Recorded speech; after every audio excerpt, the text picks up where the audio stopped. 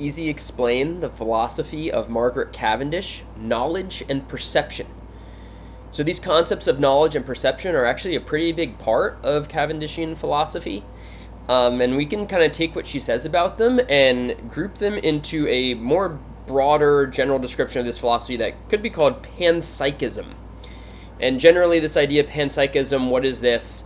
Well, we can define it as a philosophy in which all things in nature, all of nature, would be considered to possess some sort of mental properties, at least some mental properties. This goes back to the idea for Cavendish that all matter is infused with mind, at the very least this one life principle of self-motion. So we're also going to see Cavendish here equating self-motion with knowledge and perception. So I took out some selections from her observations here that kind of lend themselves to this explanation. So the first one here in chapter 31, there can be no regular motion, self-motion, without knowledge, sense, and reason.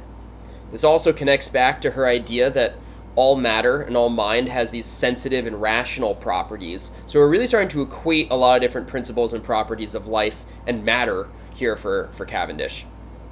Moving on to chapter 35, Cavendish says first is to be observed that matter, self-motion, and self-knowledge are inseparable from each other and make nature one material, self-moving, and self-knowing body.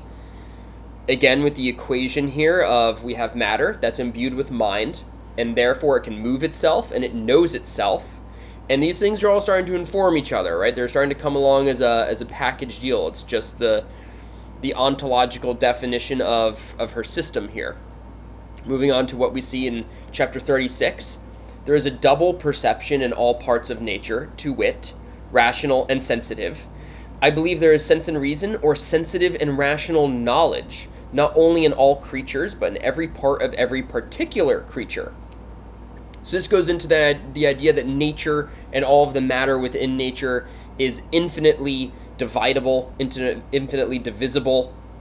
So no matter how small of a part of anything that you get to, it's still going to be considered matter, and therefore still going to have these properties, these mental properties, these faculties of mind. Like we see sense, we see reason, we see knowledge, we see perception, and we see motion.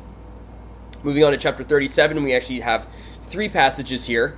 The first one in orange, self-knowledge is the ground or fundamental cause of perception, for were there not self-knowledge, there could not be perception.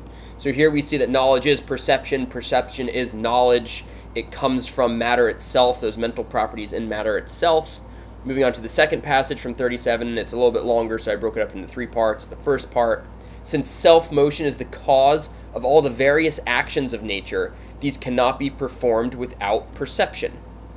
For all actions are knowing and perceptive, and, were there no perception, there could not possibly be any such actions. For how should parts agree, either in the generation, composition, or dissolution of composed figures, if they had no knowledge or perception of each other? So here we actually see Cavendish starting to explain her big concept, the big push for a lot of people the big pill to swallow is this idea of self-motion.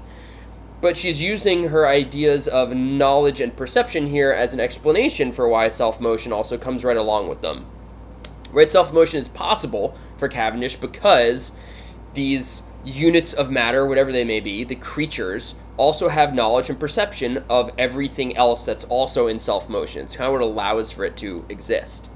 And finally, one last bit that's short and sweet. All self-moving parts are perceptive. So everything is self-moving, everything is perceptive, and therefore has knowledge of each other. That's how it all works.